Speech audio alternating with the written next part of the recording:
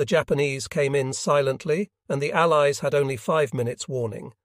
The bombers sank one freighter, put another up on the beach as a wreck, and damaged an Australian minesweeper. They lost 6 planes in the fight on April 12th. The Japanese from Rabaul again hit New Guinea. Port Moresby this time, a force of 175 planes, made the attack once again. The Zeros did their job admirably engaging the Allied fighters so their bombers could get through. But the pilots looked down on the shipping and found an unimpressive collection. Only a few small craft were in the harbour that day, so the big effort was largely wasted. The Japanese were back on April 14th this time to hit Mill Bay, where the observation planes had reported the presence of 14 TR transports. But by the time the Japanese attack arrived, all except 4 of the transports had cleared. This time nearly 190 planes came in from Rabaul. The bombers again did their work. They sank one Dutch ship that was carrying ammunition and gasoline and damaged another. They damaged a British motor ship and shot up the airstrip near the town, setting off a fire in a fuel dump. Only 7 planes were lost in the raid, and the Japanese came back as usual, full of stories. Rabaul headquarters sent the word to Admiral Yamamoto that his Operation Y had cost the enemy 1 cruiser, 3 destroyers, and more than 24 transports plus 175 Allied planes. Believing all that was true, which it was not, the Japanese considered the operation a success. Admiral Yamamoto called a halt to the bombing, and the carrier planes were ordered back to their carriers. So Operation 1 came to an end and was officially declared by the Japanese to have accomplished all it set out to do in the light of the events of the next few months. It seems to have been a waste of Japanese talent, although the losses were not particularly high on either side.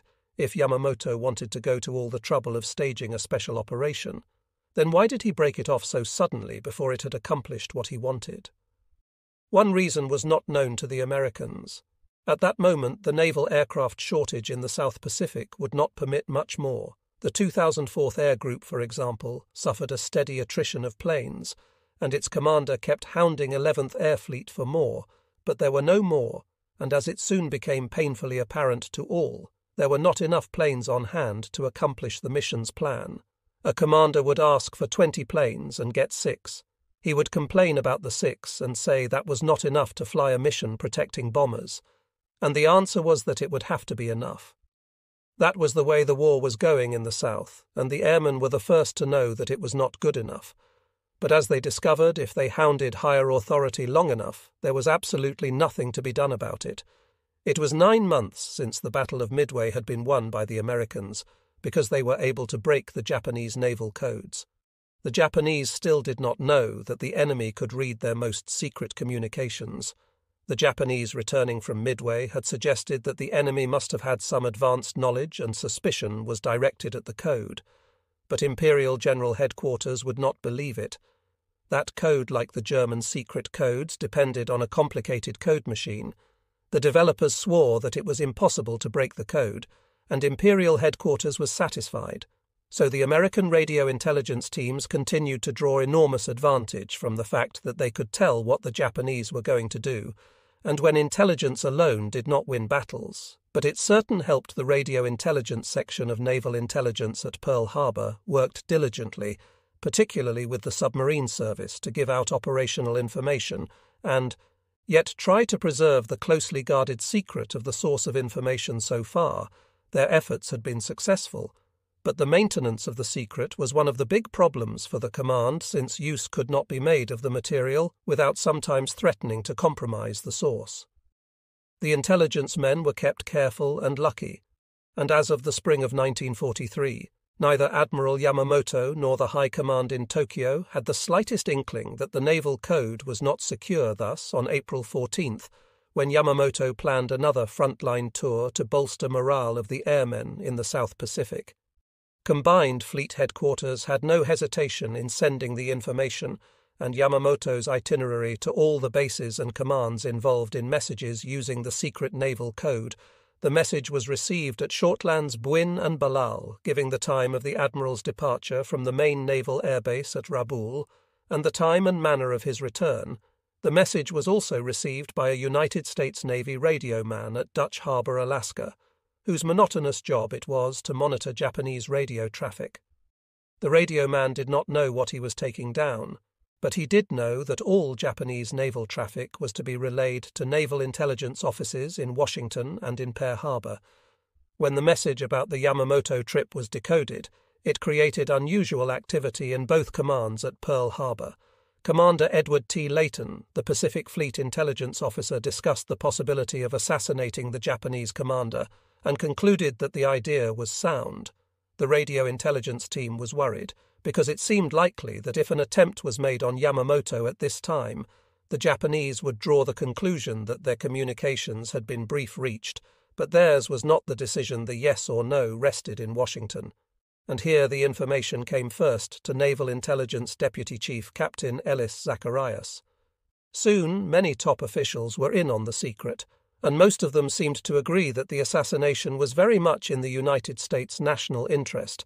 As the Japanese pointed out in their histories after the war, Yamamoto, although unknown to most Americans, was ranked by those in the know on the list of Axis ring leaders with the United States Navy.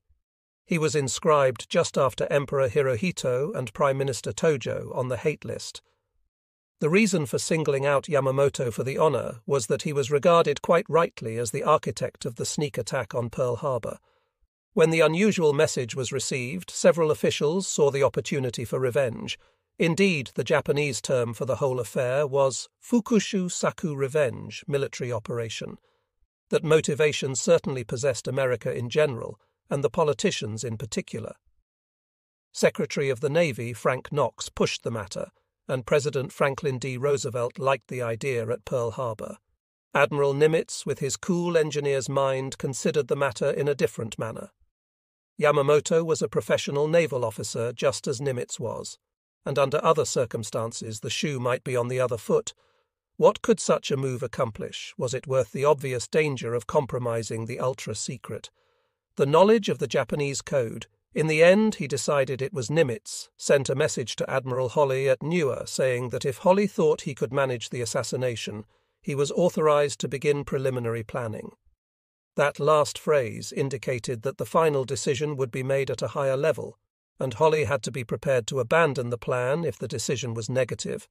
The war was an extremely personal matter to Admiral Holly since the Pearl Harbor attack. He had hated all Japanese with a hearty passion, and Admiral Yamamoto was third on his personal bad list when the message arrived at. Numa Holly was in Australia on a flying trip conferring with General MacArthur about future operations in the South and Southwest Pacific. The Admiral's staff, however, knew the Admiral's mind, and in short order the message was sent on to Rear Admiral Mark Mitcher, the new commander of land-based aircraft in the Solomons. Admiral Mitcher, like Admiral Holly, was an aggressive fighter. He did not hesitate to accept the challenge, nor did he concern himself with the possible repercussions on the ultra-secret of such an assassination. These matters were for higher authority. Within a matter of hours he had conferred with his staff, plotted the possibilities, and returned a message saying that it could be done when Admiral Hai returned to Numa. He was delighted to learn of the plans he referred to Yamamoto as the Peacock, because of the Japanese admiral's enormous dignity and his habit of appearing in public only in full dress uniform, complete with gloves and a ceremonial sword. Holly's feelings about Yamamoto were perhaps more personal than those against the others. He knew the Japanese admiral from the old days, when he had visited Japan as a junior officer with the Great White Fleet that President Theodore Roosevelt had sent around the world. Holly took the unannounced Pearl Harbor attack as a personal affront, and not long after the attack on Pearl Harbor, Yamamoto had been quoted in neutral countries as saying he was looking forward to dictating peace in the White House. Rather, Yamamoto was misquoted. What he had said was that the sort of peace he was being asked about by the reporter could only be dictated at the White House, and what he had meant was that only the President of the United States could stop the war. In fact, Yamamoto alone among the Japanese leaders had opposed war with the United States until Japanese and American policies had made it inevitable. Still, although the wheels were in motion, the matter was not decided, and in Washington Captain Zacharias vigorously advocated the assassination. The Japanese Navy, he said, could claim no other figure so beloved by the men of the fleet and the general public, and speaking technically, there was no other in the Japanese Navy with the flair and dash of Yamamoto on a military level, said, "Zacharias, the assassination attempt was as much worthwhile as it was on a political level, but the decision was still not yet made, and there was only one man who could make it, President Roosevelt. It was one thing to advocate the assassination in principle, and quite another to learn that it was feasible and then put the official stamp on it. Viewed from hindsight, the decision was anything but chivalrous, but chivalry had no place in World War II with the outbreak of war the United States had for the first time joined. The advocates of unrestricted submarine warfare atrocities had been committed from the beginning by the Japanese in the death marches in the newly captured countries, the beheading of airmen shot down over Japan in the Deutsch raid, and most recently the torture and murder of European civilians in the Solomons. The Americans had responded in like manner, and the no-quarter character of the war was well established. President Roosevelt approved the assassination, and when the message went from Washington to Pearl Harbor to Noumea, it bore the signature of Secretary Frank KNX. So in a matter of hours the assassination was on. Admiral Holly was informed that the matter was cleared. He sent a message to Admiral Mitcher Nimitz, had asked Holly if he could make such an interception so far away, because even 3 months earlier Holly would not have had the resources to do the job, but those resources had recently become available in the increased number of P-38 long-range fighter interceptor planes in the South Pacific. A number of them had come up to. Efficient his party was precisely following the itinerary established for him. 6 o'clock takeoff had been made. As announced, the first stop would be Balal, where they were to arrive at 8 a.m. Tokyo time and spend just enough time for the Admiral to address his fighting men. The pilots tightened up the formation as they moved out to sea and up to 5,000 feet altitude.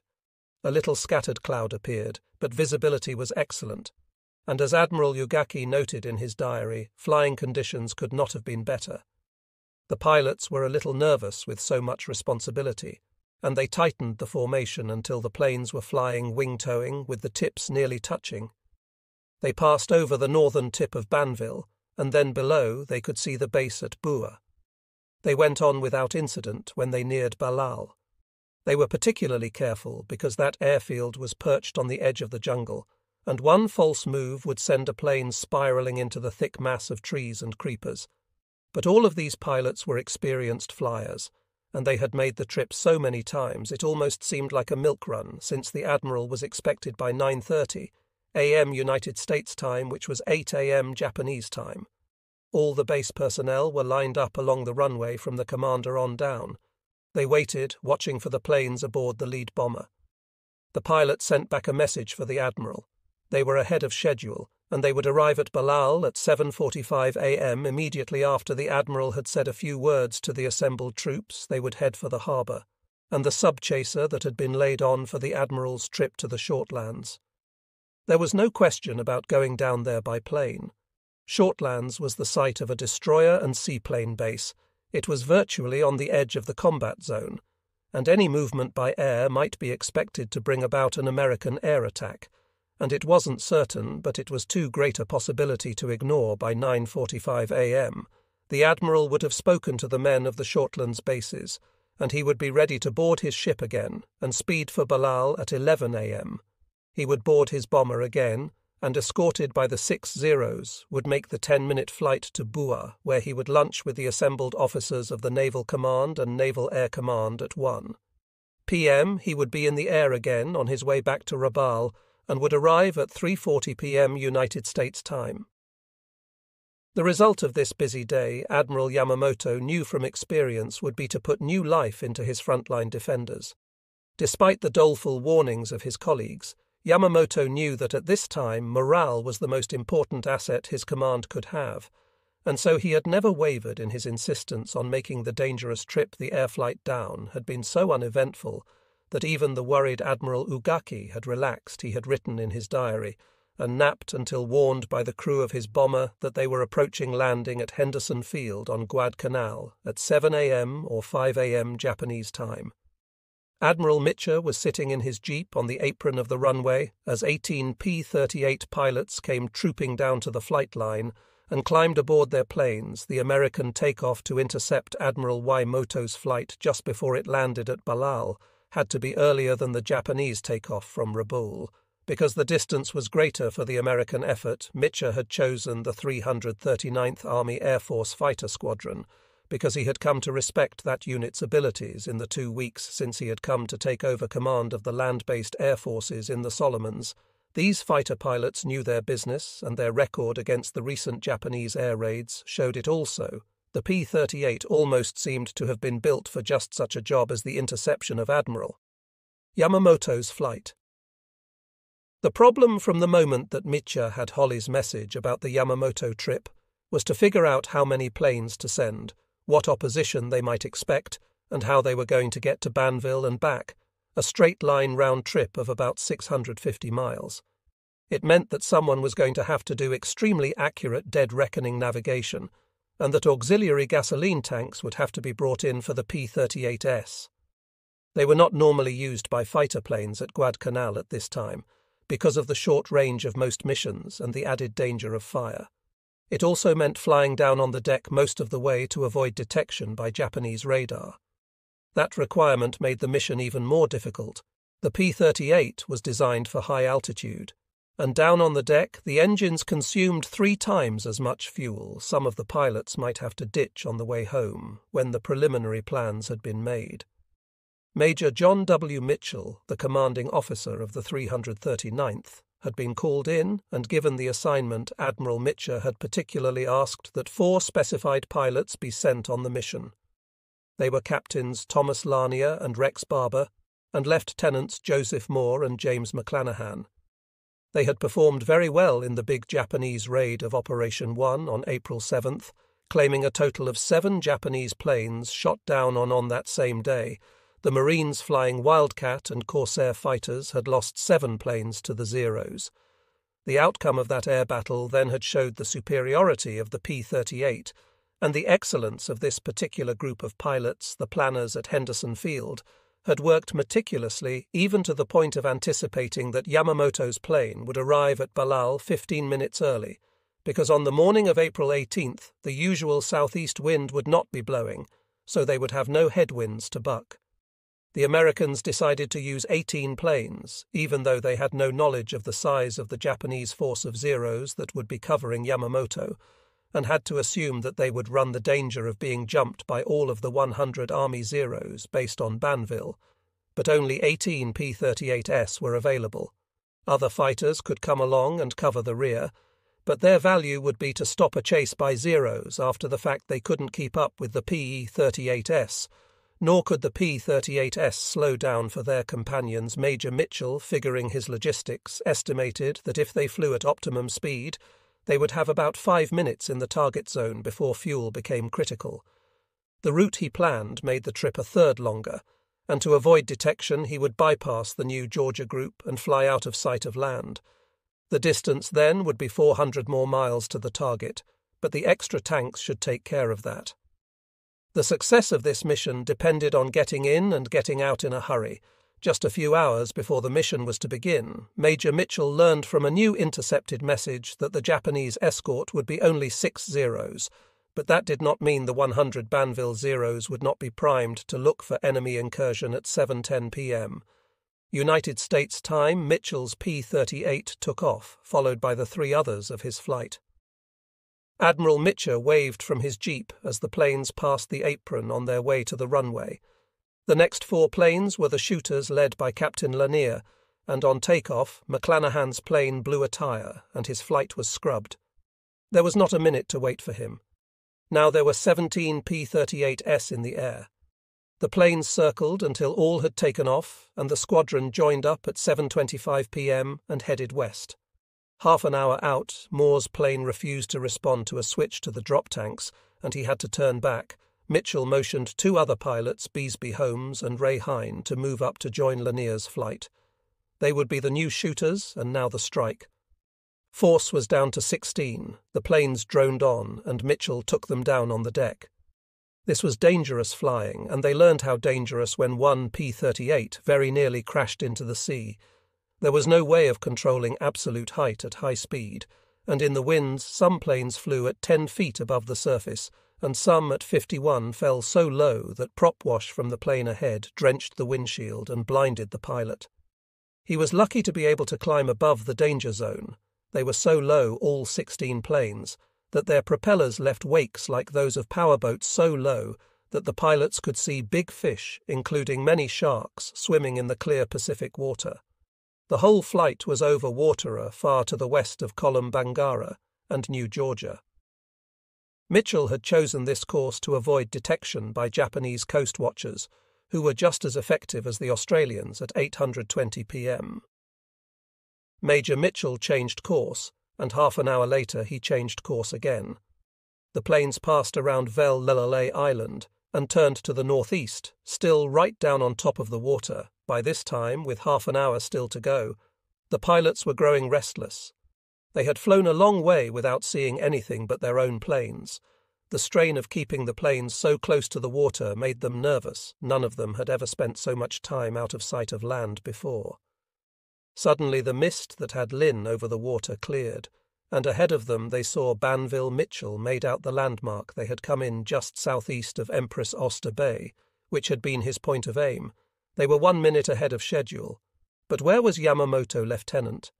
Douglas Canning was the first to see other aircraft just off to the left and higher than they were, the Americans counted. There were the 6 fighters, as unwittingly advertised by the Japanese, but there also were 2, not 1, but 2 Betty bombers. Mitchell had not been prepared for this development. It seemed questionable that the 4 P-38 EAS assigned the shooter's role could take on both bombers, but there was nothing else to be done. Mitchell turned to parallel the course of the Japanese and began to climb. It was time to drop the auxiliary tanks, which could now only impede maneuver variability and increase the danger of fire and explosion. Mitchell dropped his. Several pilots had trouble with theirs, including Holmes, who moved out of formation and maneuvered his plane to try to shake the tanks loose. Hine joined him in the approved fashion to protect the other P-38, and so 2 of the shooters were out of position. Lanier and Barber went on, heading out to intercept the Japanese formation. The Japanese flew on, not seeing anything out of the ordinary, until one pilot finally caught the silvery flash of jettison auxiliary tanks in the sky and shouted out the warning. The Zeros turned toward the enemy planes. Lanier engaged one of them and shot it down. Meanwhile, Admiral Yamamoto's plane had turned sharply toward Buin and went down on the deck, just above the jungle tops. Admiral Yugaki pilot turned the other way out to sea. Barber was the first to attack. He saw one of the bombers ahead of him, and opened fire. Pieces began flying off the unarmoured plane, and the Betty made a sharp turn to the left and then plunged toward the beach. Barra never saw it fall. He was too busy with 3 Zeros on his tail, until planes from the cover above got after them, and scattered them, Lanphier having tangled with 1 Zero, then went after the other bomber and nearly collided with a pair of Zeros that were trying to intercept him. He got behind the bomber and began to fire his guns. The right engine shot out a jet of flame and the wing tank caught fire. The bomber began to burn. The right wing came off, and the plane plunged into the jungle and exploded. The 2 Zero pilots then began to chase Lanier Butt. He managed to get into a climb and to outdistance them with the twin engines. When he reached 20,000 feet and looked around, they were gone. Holmes finally cleared his auxiliary tanks, and he and Hine came in looking for the bombers. They saw one fall into the jungle and another chased by a lone P-38, which had 3 Zeros on its tail. They sped to the rescue and began firing at the Zeros. Holmes claimed to have shot down 2 of them, and then he too went after the second bomber using his 20mm cannon and the 50 caliber machine guns. Admiral Yugaki bomber jined and weaved and tried to get away, and down below at Cahill Airfield, every operational Zero was trying to get into the air to join the battle. From his vantage point inside, Admiral Yugaki watched the battle and saw the men in the plane dying as one of the P-38S laced the bomber with heavy fire. He did not realize that the P-38S were shooting cannon, but he did see that the 7.7mm guns of the Betty could not reach the P-38. While the fighter was working over the bomber, the men inside began to fall. The tail gunner, the crew chief, the waist gunners, and some of Yamamoto's staff from above the Americans saw the bomber disintegrate as it struck the water. But this was not quite the case. The pilot, seeing that he could not escape the P-38 that was after him, pushed the wheel down and opted to make a crash landing in the sea. The bomber began to fall, and as he neared the water, the pilot tried to pull out of the dive to pancake in. But the plane did not respond to the controls, and she struck at full speed. The left wing broke away, which lessened the impact in the fuselage and probably saved Uji's life. The plane rolled over to the left and began to sink. Admiral Ugaki was thrown out of his seat and scrambled up the aisle and out of the broken fuselage around him. The sea blazed with burning gasoline, but he managed to avoid it. He looked around him. A boat was coming at high speed from the shore. The pilot and one other Yamamoto staff officer, Rear Admiral Kitamura, had also survived, and they were all rescued within a few minutes above the Zeros from Cahill Airfield had begun taking off and gaining altitude to attack the American planes. Zeros got above Barber Holmes and Hine and started an attack. Barber and Holmes managed to get away, but Hine was shot down up above. Major Mitchell called his pilots to start home, and the whole action had taken less than 5 minutes, but time was short as he knew it would be. He headed toward Guadalcanal, and the other P-38s turned. Several of them lost touch with the formation and straggled home by the elves. Major Mitchell brought his pilots home. Lanier came in alone after several other planes had landed. He was scarcely out of his P-38 than he was shouting, "I got Yamamoto! I got Yamamoto soon!" Barber was on the ground making the same claim, and then along came Holmes, who landed first at the emergency field in the Russell. He told the whole story on the airstrip to a gang of Marines, and his version was that perhaps he had shot down the bomber carrying the Japanese admiral. The whole affair became enormously confused, and the number of Zeros claimed by the pilots was far in excess of the 3 that had gone down. The combat intelligence officers finally straightened out the figures a little. The number of Zeros was reduced to 3, but they gave credit to Lanier, Holmes and Barber for 1 bomber each. Since there were only 2 bombers involved, it was indeed confused. With the exception of the flyers involved, no one cared, and the fact was that there was a good chance that Yamamoto was dead. Mitcher so informed Holly in a guarded message that referred obliquely to the Yamamoto plane, 2 bombers escorted by Zeros flying close formation, 1 shot down, believed to be test flight when that message was received at Hall's headquarters. The joy was almost as unrestrained as it had been on Guadalcanal when Admiral Mitcher had presented the Army pilots with a case of bourbon whiskey. Admiral Kelly Turner let out a war whoop. Holly pretended it was nothing. "Hold on, Kelly. What's so good about it? I'd hoped to lead that bad guy up Pennsylvania Avenue in chains with the rest of you kicking him where it would do the most good."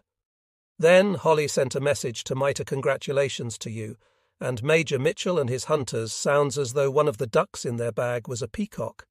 There was nothing Holly would have liked better than to announce the victory to the world. But what would happen if he did? During the day, a number of ranking officers in Washington, Pearl Harbor, and Niue began to have second thoughts. Simultaneously, several officers realized that there was no way the Americans could have known that Admiral Yamamoto was aboard one of those planes, except by intercepting a secret coded message. Holly sent a rocket to Admiral Mitcher, warning him that the mission must be kept absolutely secret for fear of compromising the codebreakers. It was a little late news. Real cameramen on Guadalcanal had already taken hundreds of feet of film, and reporters had the story in their notebooks. All the film was confiscated, and the reporters were put on notice that their story was censored. Mitcher ordered the P-38s out again the next day to fly a routine mission over Buan just to show themselves, so the impression on the Japanese would be that the Americans had begun regular fighter sweeps in the area. It was the next day before the Japanese could launch a proper search into the jungle near Boone, and several hours later before the searchers came upon the wreckage of the bomber that had crashed there. The search was interrupted by those P-38Es which swept overhead, coming in to strafe Cahill Airfield. But in 10 minutes the planes were gone, and the search proceeded. The searchers found the plane and the bodies, and all aboard had been killed in the crash. Admiral Yamamoto had obviously been at the controls, and he had been thrown clear, along with Admiral Takata. His staff, the bodies of the others in the plane, had been badly burned by the fire, but Yamamoto's body was intact, and the white gloves and ceremonial sword he had brought with him on his last flight were there.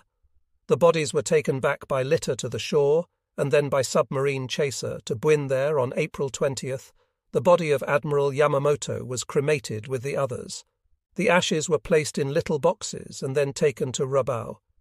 The flagship Maushi came down from TRU with the whole fleet behind it. The N containing the Admiral's ashes was placed aboard in his Commander-in-Chief's quarters, along with those of the 6 staff officers killed with him. The fleet left for True, and after a short stop there they went on to Tokyo, and the shock reverberated through the South Pacific. Something had to be done about command, so Admiral Minichi Koga was appointed to be commander of the combined fleet, but it would not be the same.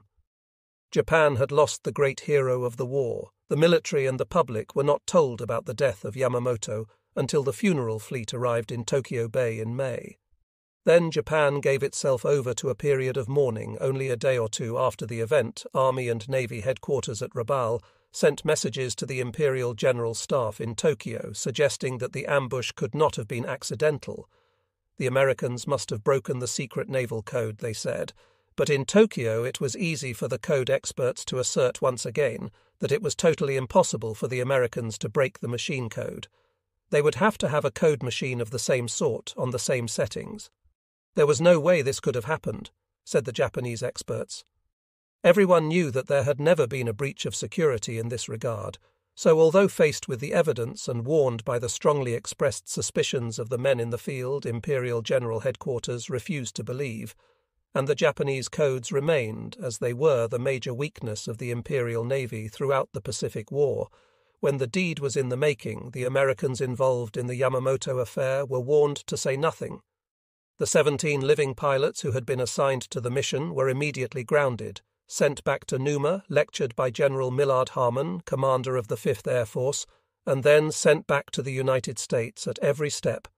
They were warned that if they said a word about the mission, they would be court-martialed. They be medals and promotions, and were assigned to duty in the United States for the rest of the war.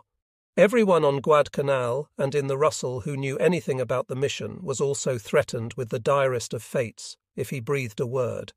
Yet the story got out. An Australian newspaper got hold of it and printed it, and it was also printed and broadcast widely in South America. So the Japanese knew that there had been a breach of security, but that arrogance in Tokyo continued. The Imperial General Staff heard the story and dismissed it, as they had the complaints of the admirals and generals at Rabaul. The American secret was saved. Had the assassination been worth the risk, to be sure Yamamoto was an important figure, and even the President of the United States had concurred in the affair. One might say that he had passed the death sentence.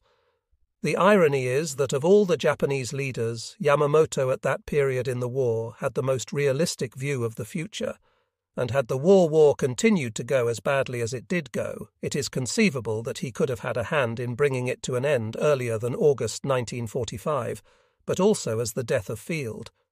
Marshal Erwin Rommel also proved the fact was that no individual in the war was indispensable or worth the price of that broken code, and had the Japanese leaders in Tokyo recognized what had happened, the course of the war might have been changed. Certainly many ship movements would never have been reported to the submarines, and it is possible that some battles might have had a different result. In the end, the outcome would have been the same. There was no denying the effect of American production over the long haul, but had the fact of the broken code been accepted in Tokyo, many more Japanese lives might have been saved, and many more American lives lost in authorizing the Yamamoto mission. The Americans had taken a chance that seems much more risky now than it seemed then, in the euphoria of the moment. As it happened, it turned out all right for them. They were very, very lucky, since the previous January. Admiral Holly and General MacArthur had been building up their forces in preparation for the 1943 Allied offensives in the South and Southwest Pacific theatres. The military situation was almost the reverse of what it had been 6 months earlier, when the Japanese and the Solomons had controlled the air and the sea. Holly's preparations included frequent strikes against the Japanese air bases on New Georgia and Kolum Bangara Islands from the air, and by sea using cruisers and destroyers. But the Japanese doggedly continued to supply their forward garrisons, in spite of frequent American air attacks. Except for the loss of the Mumo and Murasame, the spring supply runs had been routine until March 29th that afternoon. Allied planes caught a 6-ship convoy at Rata Bay and sank subchaser number 28. The captain and 29 men were killed in the attack, and 2 days later 3 Japanese destroyers visited the same spot without incident. They brought supplies and evacuated 25 men suffering from fever. That evening, the destroyers Samidare, Akumo Kagumo Yugumo, and Asumo cleared Rabul Harbour and headed for the forward bases at about 6:50 p.m. They were attacked by a large formation of enemy planes, and as darkness lowered, the planes dropped flares and began to attack all 5 ships. The destroyers scattered and took evasive action. The only ship hurt in all this action was the Sidara. A near miss damaged the riveting in the crew's compartment after, and the area began to flood under the circumstances. The captain of the Sidar decided it was too risky to try to unload and perhaps have his ship sink under him, so he turned back toward the shortlands but returned to Kolombangara and unloaded his supplies and troops without further incident. Since in March, General Imamura, the commander of the East Area Army, had ordered the reinforcement of the Central Solomons bases, several battalions of infantry, field artillery and specialist troops were sent down along with. That the way to fight Zeros was to keep formation, the time was 5 minutes after 11. Tokyo time, and the fight could not last more than an hour. The Japanese didn't have enough fuel to prolong the combat. Actually, it lasted considerably less. Lieutenant Manano and a force of 30 sat above the conflict, directing, and when necessary swooping down to help some Zero in trouble. Manano kept an eye on his fuel indicator, and when the critical moment came, he broke off. The engagement formed up his aircraft and headed back to Rabul when the pilots arrived at the debriefing the attack force claimed to have won. They had said Lieutenant Miyano accomplished precisely what they set out to do.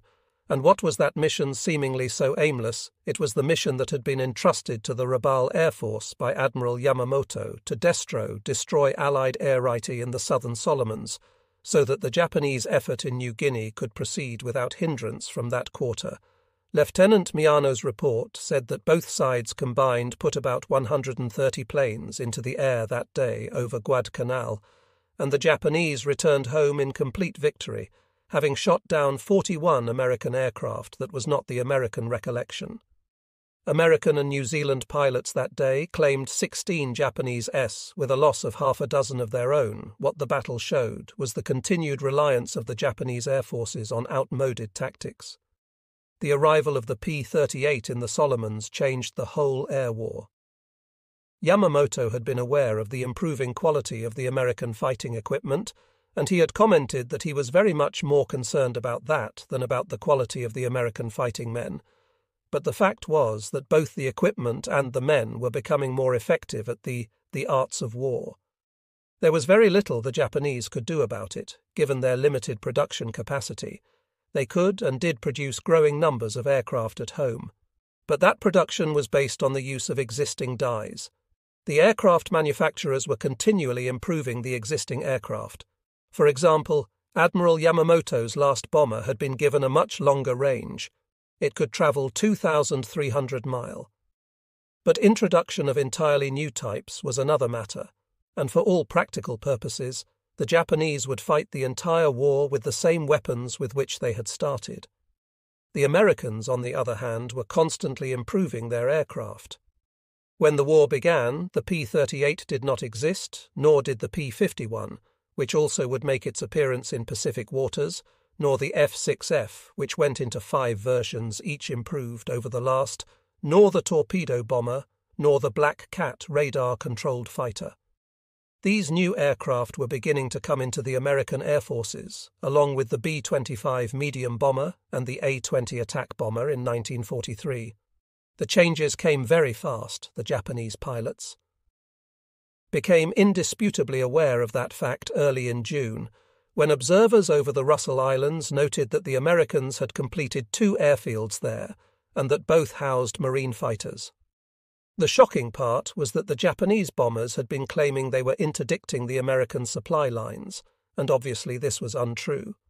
Lieutenant Miano came back to his unit's base at Rab's eastern airfield with a suggestion for new tactics. Since the bombers had failed to stop the building of the airfields, the fighters undertake the destruction of the fields and the aircraft on the ground. He wanted the Zeros equipped with wing racks to carry 130 B bombs. The suggestion met with the usual opposition from ordnance officers and purists, but the fact was that some new tactic had to be tried, so the group commander agreed to let Lieutenant Miano have his way. And on June 7th, when the next big mission took place, 2 Zeros were so equipped they would fly in with the other fighters, and then, while the others lured the Americans aloft, the bombing Zeros would try their luck on this day. 81 Zeros from the 582 and 251st Air Groups were employed. They flew down across the Russell, and was their usual tactic this time heading from north to south across the islands. There were the airfields below, and indeed they were operational. It seemed unbelievable to the Japanese that the change could have occurred so quickly, and the implications were not lost from this time on the relatively short-range Scout Bomber 2C dive bombers and F-4F and F-4U fighters could reach Bun when equipped with auxiliary gas tanks. For the first time, the Americans had the ability to strike hard at the interior Japanese bases. Perhaps the optimistic fighter pilots thought they could succeed where the bombers had failed. The experimental fighter bombers had excellent protection as they came in over the southern Russell Island airfield. 3 other Zeros were on their left and 4 on their right. The other fighters moved on high and continued to look for the enemy, and the bombing planes moved slowly down to carry out their mission. Suddenly a pair of P-38S flashed in between them and their escorts. The escorting fighters had let just a little too much distance develop between them and their charges, and the bombing planes were shot down. The new tactic turned out to be a complete failure that day. The melee became general, and once again a swarm of Allied aircraft of half a dozen varieties rose up to meet the enemy. Generally speaking, the P-40 was not much of a match for the Zero. It did not have the climbing speed, the range, or the altitude capability of the Japanese plane. But in a scrap at low altitude, the P-40 was a plane to reckon with, and that day a dozen of them from the 44th Fighter Squadron were involved. The Allied planes did well. They shot down 23 Zeros, or about 30% of the force that had come down the slot. The Allies lost 9 planes, and all the pilots were recovered. That was one advantage of fighting above your own territory in this springtime of 1943. The attrition among Japanese naval pilots was becoming one of the most difficult problems the Rabaul Air Fleet Command had to face. A few, such as Lieutenant Miano and Warrant Officer Ari Owara, seemed to have charmed lives. Miano had participated in the original airstrikes against Clarkfield in the Philippines. He had served aboard the carrier Juno with skill enough to merit one of the Japanese Fleet Air Arm's rare promotions. O'Hara had flown from Buin. He had fought in many of the Guadalcanal and New Guinea battles on May 13th. He had been involved with a pair of F-4U fighters and had shot them down, then made a forced landing at Columbangara. He had been in the middle of the fracas with the P-38S that day and escaped unscathed. Another very skillful pilot was Einin Yoshio Oki of the 251st Fighter Group.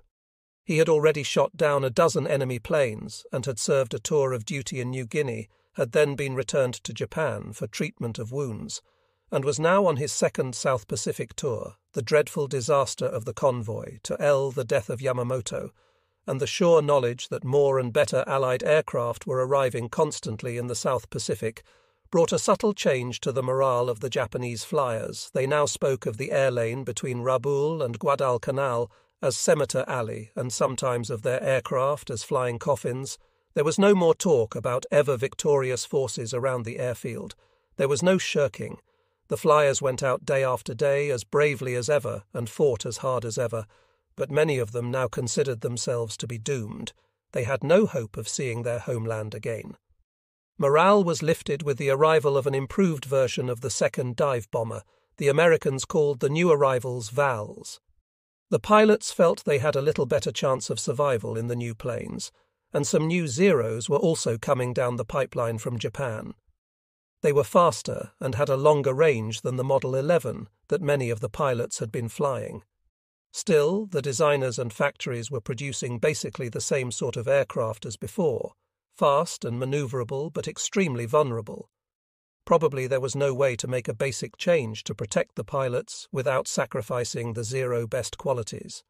The new Zeros, like the old, burned with the ferocity of welding torches once they were hit in the vitals. Early in June, the 2004th Air Group got a dozen of the new Zeros. The shipment was part of the build-up for the new air war Admiral Koga had decreed to advance the Japanese cause in the Solomons and New Guinea. The 204th also got a new commanding officer, Lieutenant Commander Tomo Oyama. This officer's arrival was indicative of the Japanese Naval Air Force's biggest problem. Adequately trained personnel. Lieutenant Commander Oyama had been fighting for a long time. His experience went back to the early days of the war in China. He had flown a fighter in the initial attack on Clark Field in the Philippines and had served in that entire campaign, and he had also fought in the Seles, Borneo, Java and Timor. He had then been sent back to Japan to become a test pilot. Now he was coming back to the front to fight again. Because the Navy needed experienced men, the new Zeros had an immediate impact on morale, and on June 3, several of the most experienced pilots escorted a flight of bombers out of Bun in an attack on Guadalcanal. There were 24 Zeros in the force that day. They ran into several packs of F-4Us and F-4Fs and came home to claim 6 American planes shot down with no losses to themselves. The American record does not bear out any such one-sided victory, but as usual, pilots in combat are not very good judges of such matters. Elated by the victory of June 3rd, the pilots of the 204 Fighter Group returned to Guadalcanal the next day. In fact, they would be fighting almost steadily for the next 12 days, along with the 251st Fighter Group and the 582 Fighter Group either around Guadalcanal or over New Guinea. Then came June 16th, which was to go down in the Rabel records as one of the bloodiest and most disastrous days of the whole war. For the Zero squadrons, the Japanese were waiting to deal a decisive blow to the American build-up they had been watching in the Russell and at Guadalcanal, where Admiral Kelly Turner's amphibious landing organization was operating out of a camp near Lunga Point, as the Japanese observation planes reported something was about to break. There were too many American cargo ships in the harbor, and just too much activity for the lull in the land war to continue. Admiral Koga hoped to head off an American invasion of the Central Solomons by prompt and decisive action after wearing out the Americans by attrition. He would then launch an attack of his own, combined with an army move, win a fleet engagement, retake Guadalcanal, and force the Americans to the peace table, if that plan sounds peculiarly like one of Admiral Yamamoto's. Why it was, Admiral Koga was a disciple of Yamamoto. The next Japanese effort, he said, was to be a major attack on the 4 major airfields on Guadalcanal, and in the Russells and destruction of the vessels lined up in Lunga roads on June 10th, a troop convoy was spotted by Japanese search planes. This convoy aroused the pilots' interest because the scouts also saw a carrier. She was the escort carrier Swanee, and like all carriers, a prize coveted by the Japanese Navy pilots. A strike from Rabul sent 6 twin-engine bombers to attack the carrier, but all of them were shot down that day by American fighters from Guadalcanal.